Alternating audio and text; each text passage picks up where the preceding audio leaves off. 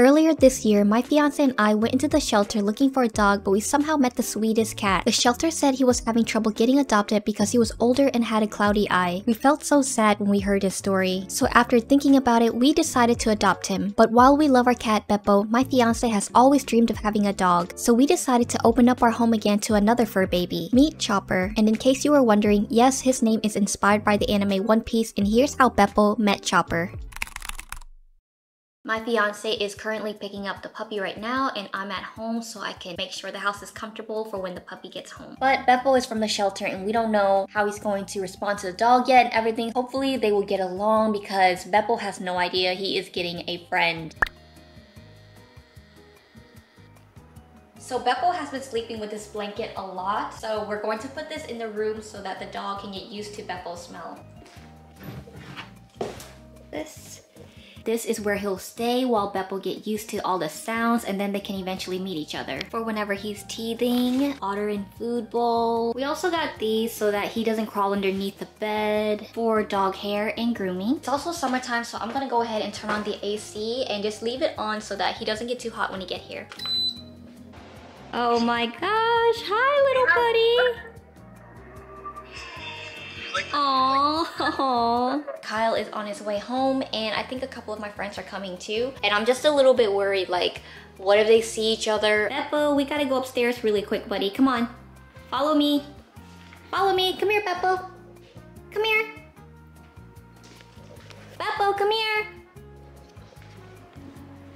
Ah. Good boy. We are ready. Oh shoot, he's coming downstairs. No. I made the biggest mistake and left the door open, so Bepo sprinted downstairs. I was so worried, but luckily my fiance already put the puppy in the room. Oh, he's so chunky. Oh my gosh. Oh. You can get him. You can hold him. Oh my gosh. He's so adorable. How do I pick it? Oh, this little tail. Oh, he's resting his head. He's way bigger than Bepo. Oh, this little tail. Pick him up. Let's pick him up. Just pick him up. Like how would you pick up Bepo? Oh, he's fat.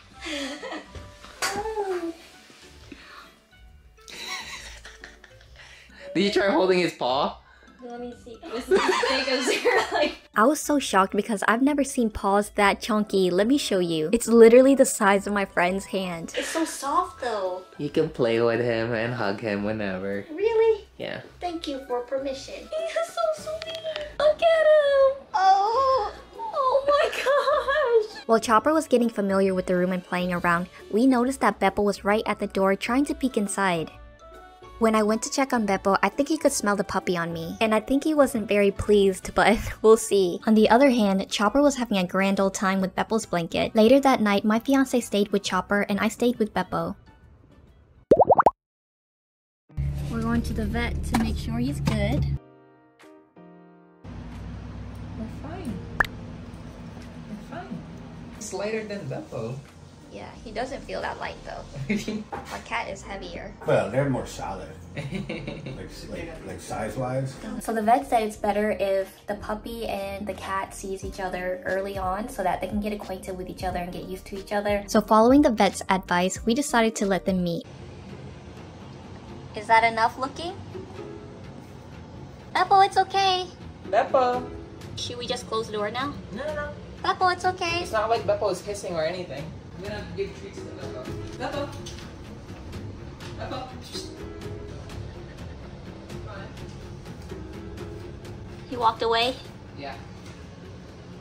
After the meeting, I felt so bad because 1, Chopper looked so sad. It's like he got rejected. And 2, Bepo was so scared and sad. Found him sleeping upstairs alone. He didn't even want to go to the bathroom because he had to walk past Chopper's room. So we set up another litter box upstairs, but he still didn't want to use it. After 24 hours, I heard a noise outside my room and it was Bepo in the litter robot. Finally, he was using it again. So Bepo is hanging out right here, and then you can also see Chopper peeking out right here. Oh, Bepo, are you gonna take a look? Oh, and he just goes by. You can kind of see him peeking out. Hey Chopper, you good? Hi. Meanwhile, here is Chopper. Let's take a moment to appreciate how adorable he is.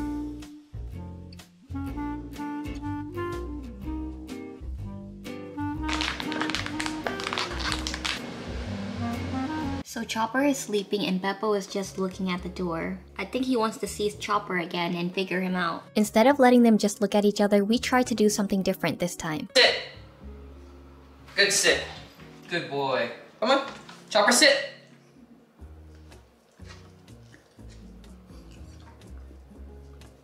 Good sit. Chopper, stay. Good boy. So while we were training Chopper, we also rewarded Bepo for calm behavior. And this worked for a little while because we saw that Bepo got more comfortable being closer to Chopper. Chopper, look.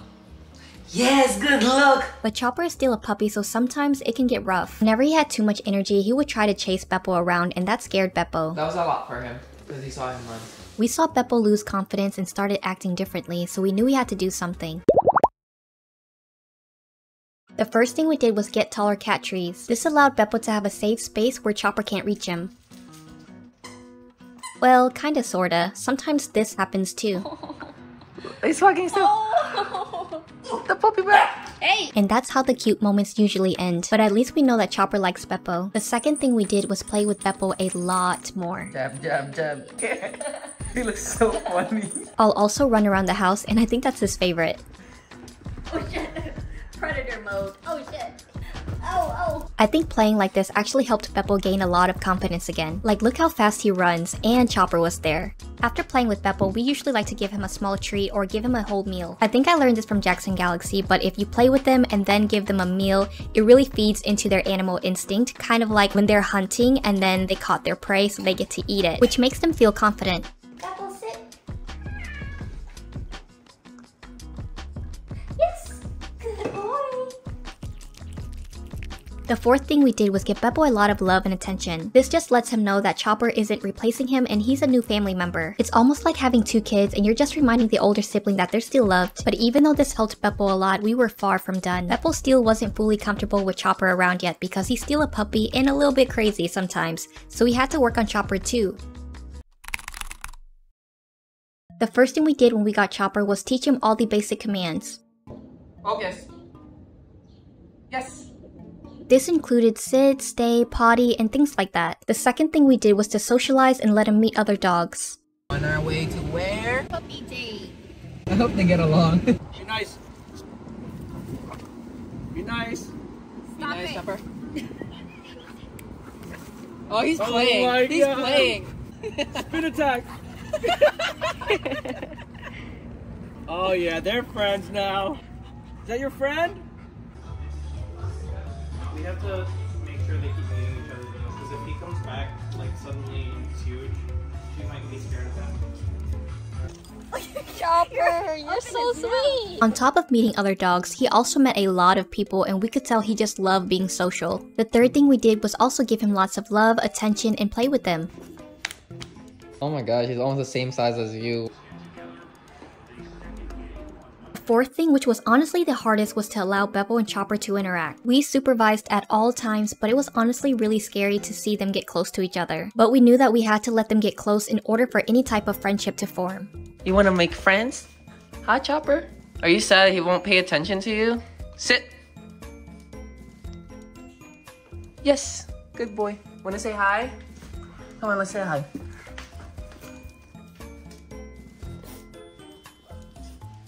Oh, you sad? You said your brother won't play with you?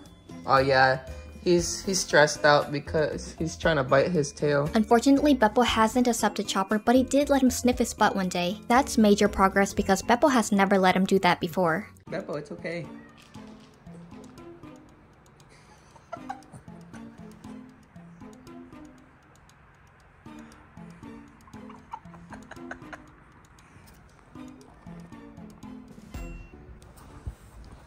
Leave it. Down. Yes, good boy. Chopper, leave it.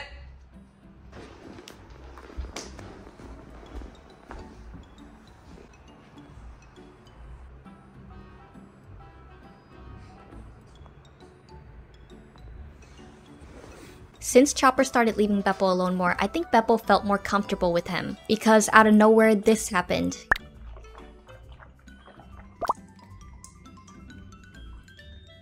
Technically, they still aren't friends yet, but they are coexisting with each other. It's only been about 3 months, so we're hoping that they can form a friendship in the future. If you want to see daily updates, make sure you follow them on Instagram. For now, let me show you the latest update that summarizes their relationship. Leave it. Leave it.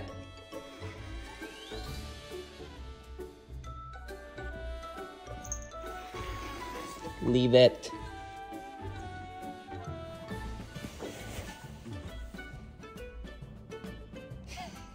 Yeah, I think Bepo is annoyed at Chopper, but he is tolerating and he doesn't run away like he used to. It kind of feels like Chopper is the annoying little brother and Bepo is trying to teach him boundaries. I'll keep you guys updated though, so make sure you subscribe and I'll see you next time.